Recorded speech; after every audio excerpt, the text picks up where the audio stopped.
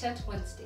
Well, this and every Wednesday, we'll be having a guest to take us through the journey towards financial awareness.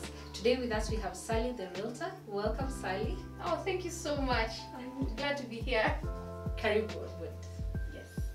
So Sally, famously known as the realtor, Sally the realtor. When did you get the realization that you need to get your money in order? I guess maybe sometime last year. I was not really neck deep in debt, but it was a bad start. Like I think my lifestyle was, I wasn't able to finance my lifestyle. So yes, I got into a sort of doom loop of debts. And yeah, I think I just said, you know what, I just need to get my life together. Yeah, I think that's why it started. And when you're talking about debts, what magnitude? Hey! what numbers are we talking about? Okay, it wasn't okay. It's much, because yeah, that was like more than 100 Gs. Oh, yeah. Slightly more than let me just be very conservative, but slightly more than 100 Gs. Mm-hmm. Yeah. So yeah, so I was trying to pay my bills. Hey, it was just hard. And then you see now you already have recurring expenditure. Lakini bado tu kuna hii kidebt tu kinakuangalia hapo at the back of your mind. Still have something very, very big. So how was the transition like? So where did you begin? So you have 100,000 as debt. Yes. And you want to get your money in order. Yeah. Where okay, then you realized, okay, this is too much. I can't live like this. Yes. But what did you do to eliminate that debt, or have you even eliminated the debt? Yeah, so you see now the problem was you have to keep on borrowing to cover more debt so that you maintain your lifestyle. So what I didn't know is that I need to change my lifestyle to begin with. So what I just did to just start, I listed all my debts, then got the actual figure, and then now after that yeah, I decided I need to offset this debt one by one. So yes, so I could get a lump sum, and then I would probably start with the ones that are always incurring interest in the other month. Yes. Yeah. Would you estimate how long did it take you to just clear the whole debt, the whole amount?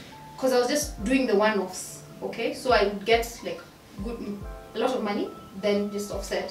So 3 months. Yeah, okay. I did 3 months. Okay. Like better part of last year. I think by the time I was realizing that and sitting down to actually write my debts, it was September, October, thereabout.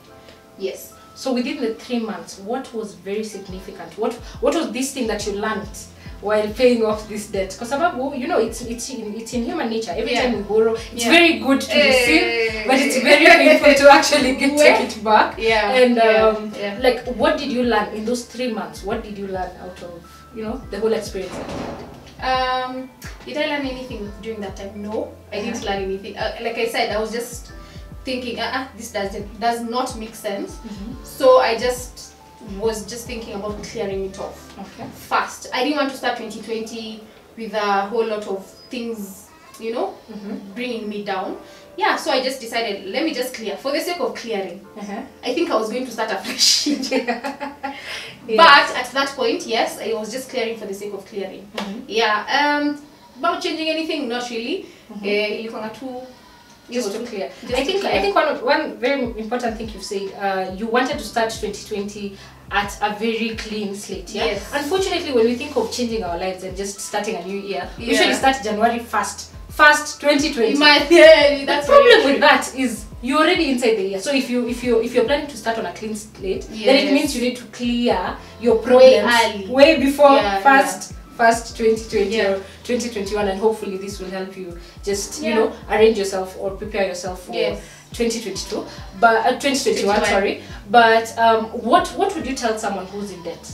What would you tell someone who's in debt right now? I think now later on I came to realize, I think when I now joined Savo and there was this whole talk of financial independence, yeah, so that's when I started knowing that it's a lifestyle, just not getting into debt and all that. So now it gave me reason why I actually did that. So it gave me a reason. But for someone who wants to get out of debt, yeah, it's something that, okay, for me it was just holding me back from so many things. Like I felt like I could not do something because money would come in and I am moving this money to pay this debt, to borrow. So it's just like a very, very bad doom loop. Yes.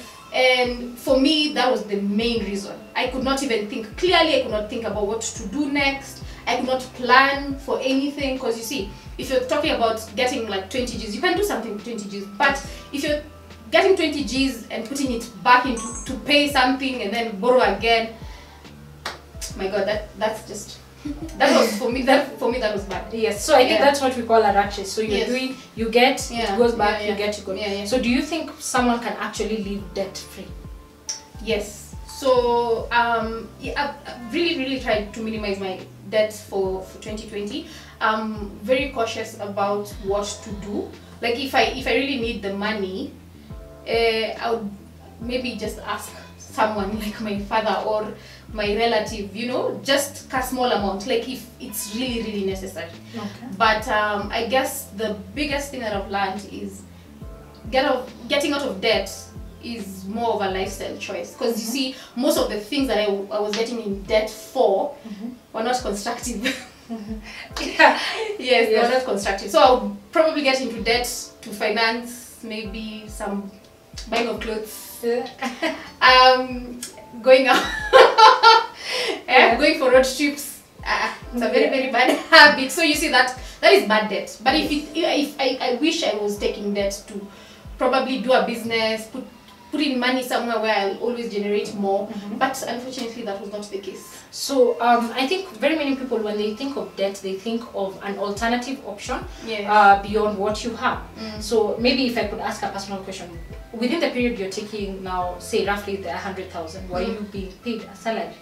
And did it mean that the salary was not enough, or what led to that judgment? Because very many people, I think, when they think of loans and just moving to the debting cycle, it's due to lack of a standard salary. Yes.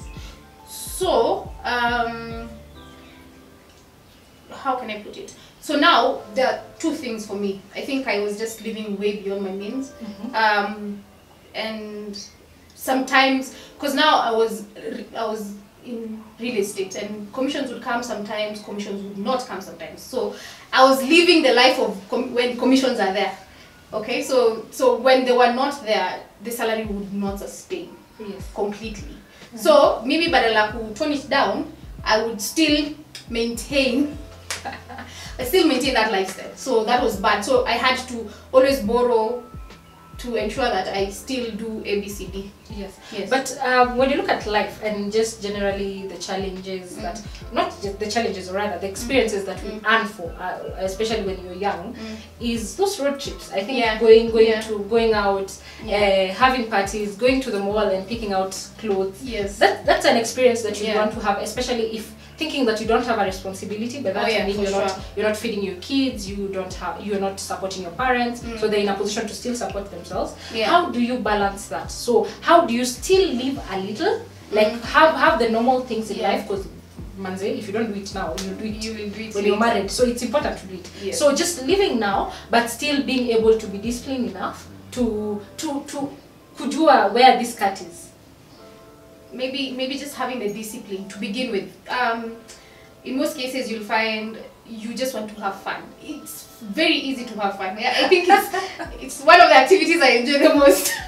Apart from sleeping.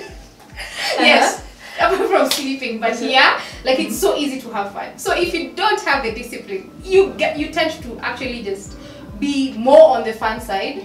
So just striking that balance, because it's very important, to just unwind and do things like those. But if you need to go for a road trip, you can plan one in 3 months, and you'll still go and you'll still have fun.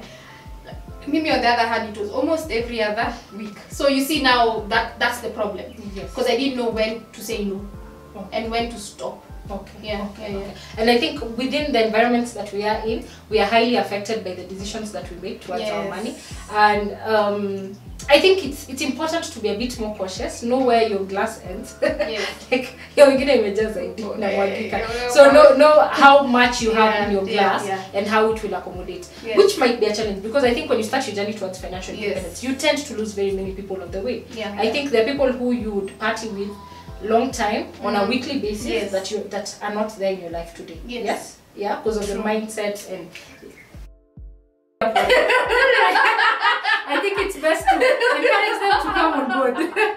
Towards this journey towards financial independence. So what joy do you find in not having debts right now? What are those decisions that you couldn't make then that you're making them right now?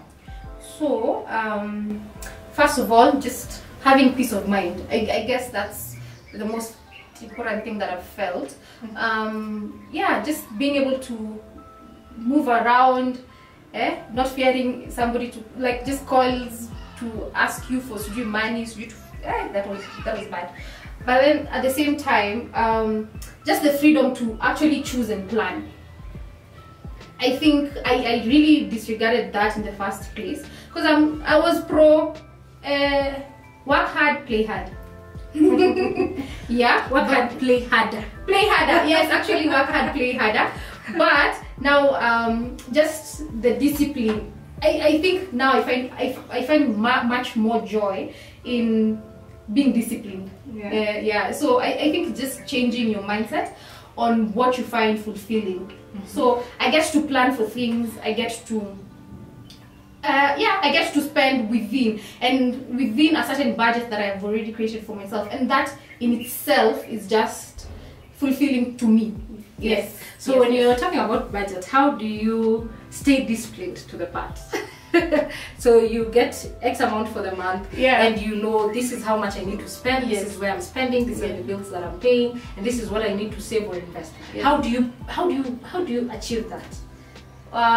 So maybe to a situation where we are forced to, but no.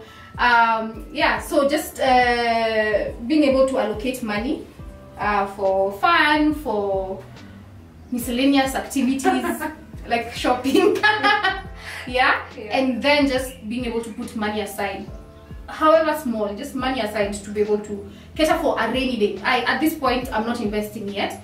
I'm still thinking about what to actually do, but I can put money for a rainy day, and that's what I've tried to learn in the course of the year.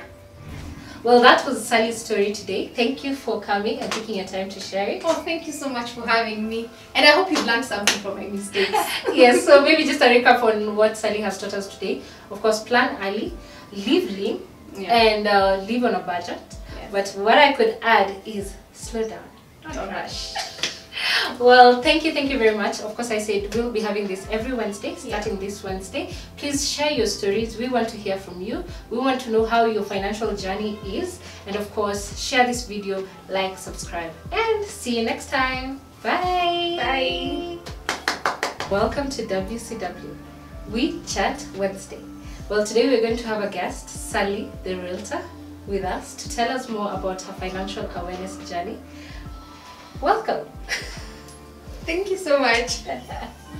Sally, nitakurusha